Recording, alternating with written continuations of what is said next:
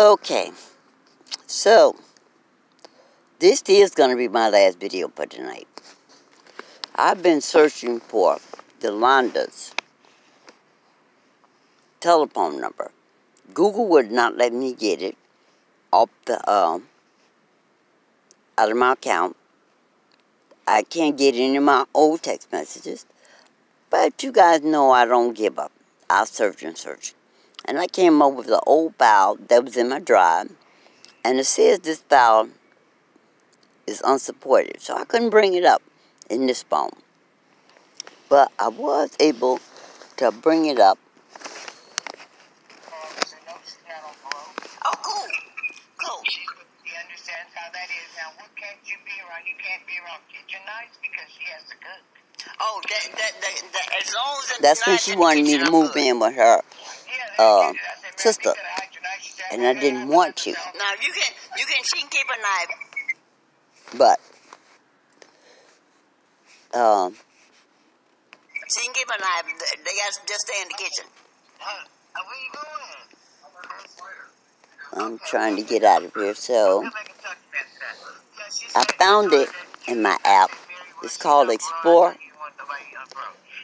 where it brings up certain things. And here her number came up.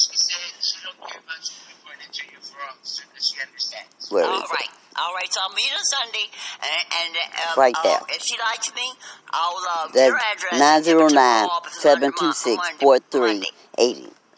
It took me a long time, but I found it. Thank you, darling. I love you. Now, I really take care of this woman. She helped me a little bit, but see, she knew. They had charged me with the salt salt with a deadly weapon for a clerk, but I didn't do it. Good, please. All right. Let me. I don't blame you. They lying. Yeah. You'll be all right. Okay, my family will love you. All right. Thank you, darling. No, I don't know. Well, just the music player got to play. But,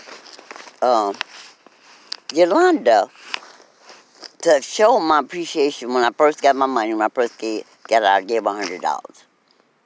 I dropped the money all the time. I took her out to lunch. I bought her, just tried to be good to her, bought her cigarettes.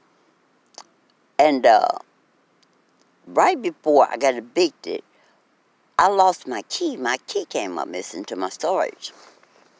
So I told her, because I'd given her a key. But like I told you, my things were coming up missing. And I asked her to bring me my key because I couldn't find my key. And she hedged on it. She didn't want to give me my key.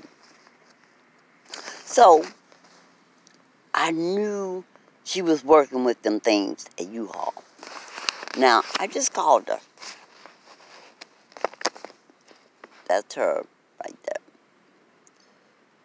You see, they got my name spelled wrong. But, attention, Yolanda Jefferson. Oh, I'm going to sit down. Maybe I can turn this light on. Well, of course they shut it down because they don't want you to see the information. But, Yolanda Jefferson.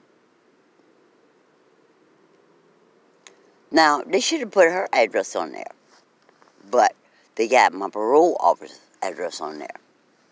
Because they should have sent her a letter. So, between the parole office and Yolanda Jefferson and all of them, hold on 1 minute. Now, this is her address.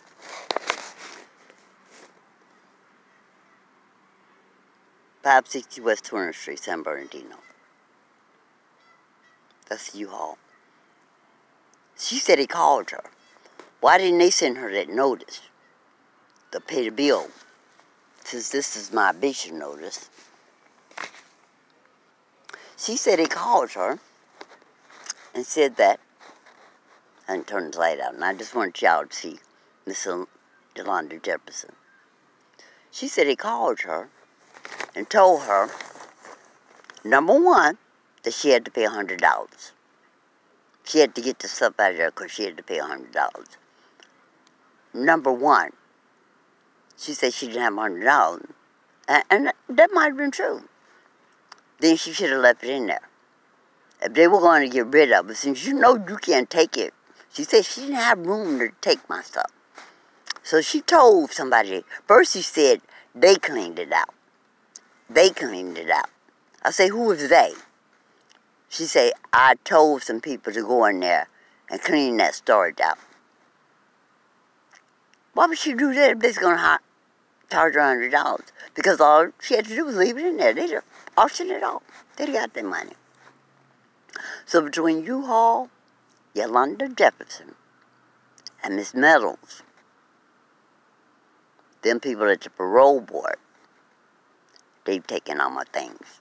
I hung up on her.